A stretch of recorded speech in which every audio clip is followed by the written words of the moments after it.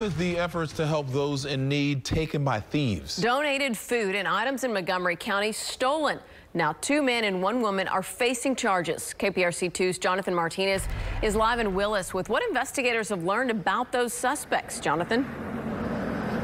Yeah, guys, very serious crimes that we're talking about here. We're told of the 3 people involved. One of them at the time was an employee and now former employee. A second was a volunteer, and a third was an acquaintance. And that crime allegedly happened here at a pantry in Willis.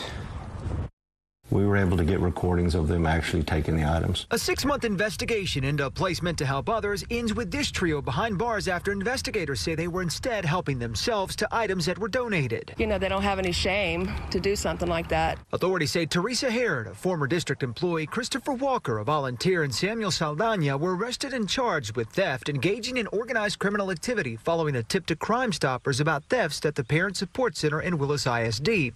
The center was set up to help struggling families with food, clothes, and more. Instead, authorities say many of the items that had been donated were stolen by the trio and then resold at area flea markets. And up to 75% of the items ordered from the food pantry were coming in the front door and going out the back door. In all, investigators believe over $30,000 worth of items were stolen, including everything from chips and drinks to cookies and cosmetics, even personal hygiene products. The thefts, investigators say, was part of the reason the Parent Support Center shuttered in September of 2020. A lot of people depended on it, but a few bad apples ruined it for the underprivileged people. The pantry has since reopened on a smaller scale for underprivileged students and their families. Meanwhile, the 3 accused of stealing will soon be back in court for the alleged crimes. Just the exploitation of generosity, it hurts a lot of people.